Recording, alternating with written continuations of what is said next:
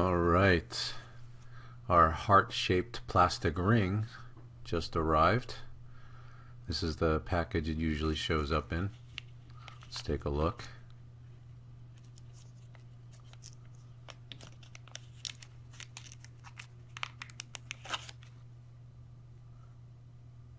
Well, yeah, it's plastic. It's got kind of a rough feel.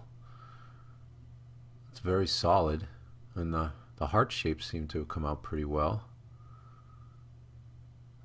Looks exactly like the model.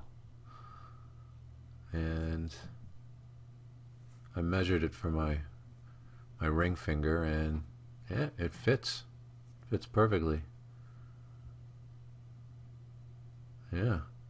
Oh, that came out really well.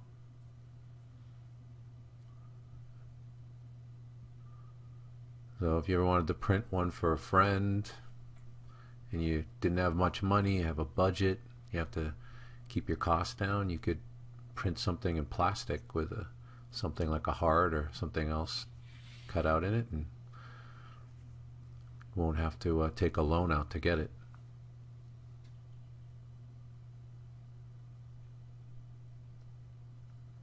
Yeah, their printers did a good job. Our bolt ring came in as well, and this one we printed in a bronze steel, so it wasn't too expensive either. I think it was $19. And yeah, that is solid. It's kind of got a rough feel to it, but it's not like the plastic. It's definitely smoother, and it is definitely made of steel. The bronze look to it kind of gives it an old look to it, but yeah, all the detail printed out nicely. And I measured it from my ring finger, and it fits perfectly. So Tinkercad's CAD tools definitely sync well with the Shapeways 3D printers. Printed exactly. So yeah, it's a cool ring, you know, for someone just starting out.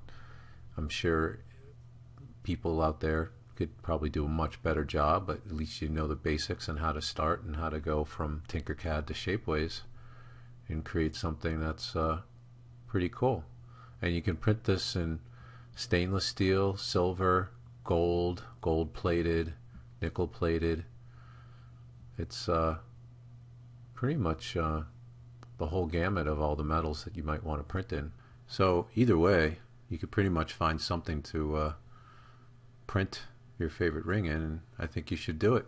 Take the knowledge that you learned from this video and go print yourself something.